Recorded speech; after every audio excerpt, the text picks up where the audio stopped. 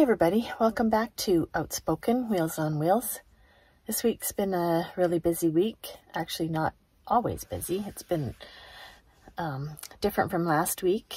I went and spent a few days in the desert just relaxing. And then I moved on to Tucson where I spent some time with friends, some people that I knew and some people that I didn't know that I became new friends with. Then I came back, headed back to quartzsite with a mishap along the way, which you will find out about in the video, or you will know because of the title of the video what happened. Anyways, come along and watch.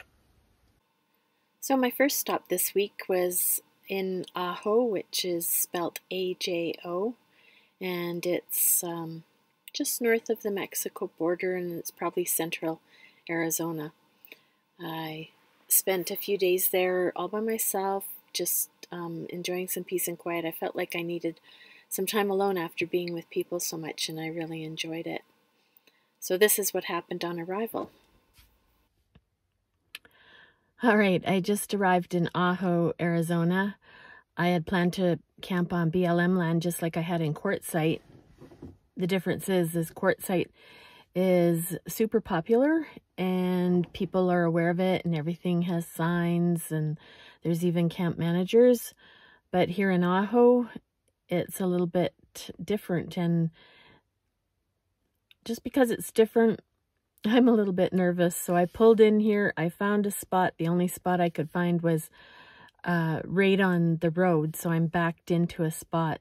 So the back of my van is sort of towards the desert a little bit.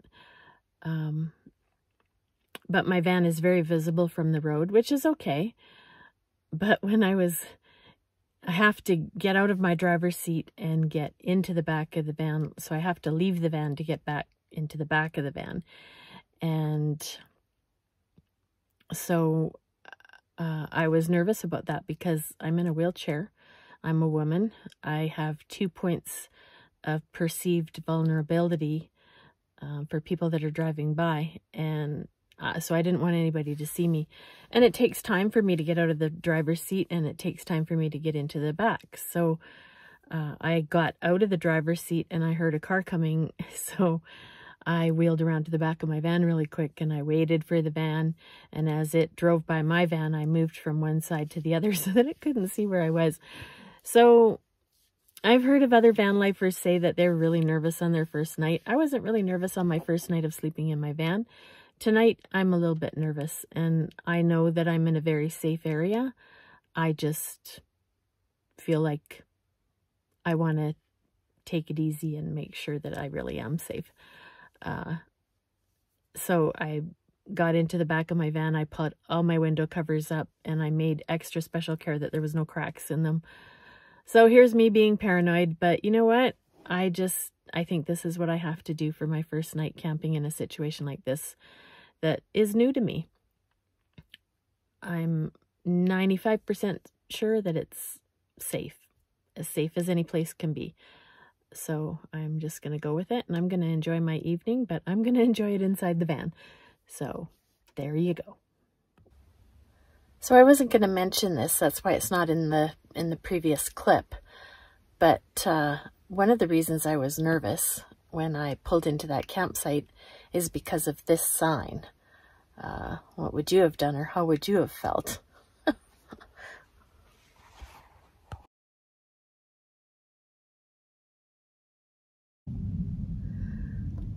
Well, I've been camping around people for the last week and a half, and now I feel like I'm completely on my own, and I love it. There are campers around here, so don't worry, I'm safe. I'm still sitting in my van, and this is my view.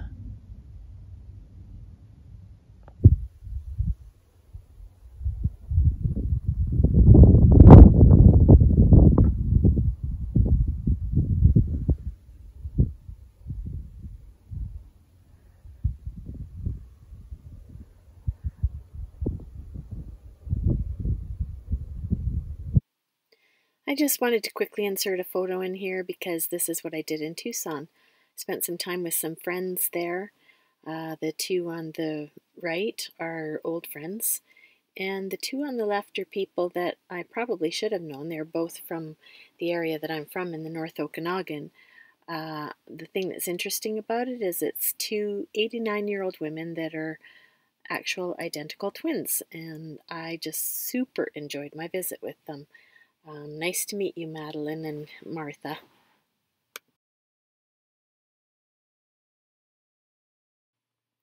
Well, I had to delete the audio from this part of this clip of the video. It was really bad, and I couldn't figure out how to reduce the noise of the vehicle while I was talking, so you could hardly hear what I was saying. So I just wanted to sort of say again what I had been talking about, and that was that I was just coming into Quartzsite. I think I was about 10 miles out, or probably a little bit more than that, and I was talking about how I had to start thinking about what I needed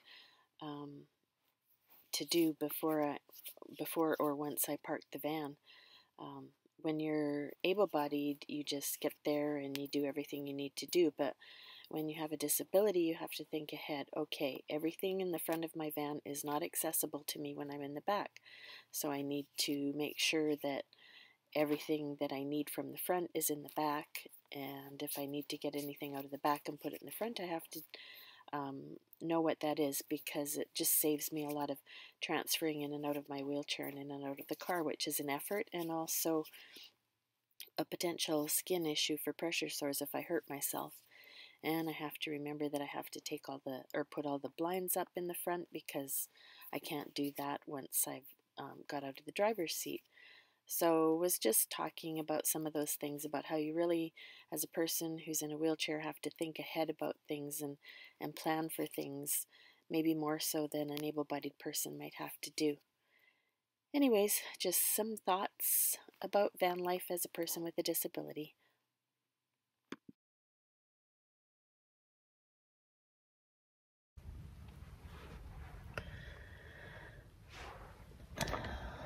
I had a bit of a scare tonight. I was coming from Tucson to Quartzsite, and I was about 10 miles out of Quartzsite, and I was following this car, and he must have run over it too, but all of a sudden there was this tire in front of me.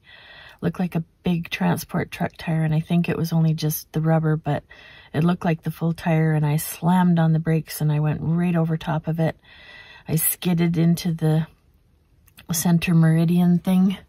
It was all dirt, and it was a bit of a bank going down in there, and I was worried that I was going to roll over, and so I skidded, turned the wheels to keep me from rolling over, but just kept sliding into the ditch.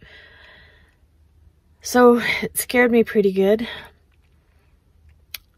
I'm okay.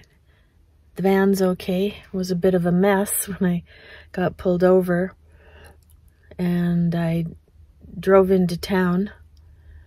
I pulled over in a gas station, had a look, and my front bumper's all wrecked. And on the way out to the campsite, it started to drag on the ground too, so I know I can't drive back to Canada like that. So I have to deal with it down here, or at least get somebody to, I don't know, pull it off, or I don't know. But anyways, so grateful that it wasn't worse. Thank you, God, for that. And anyways, I don't know what else to say.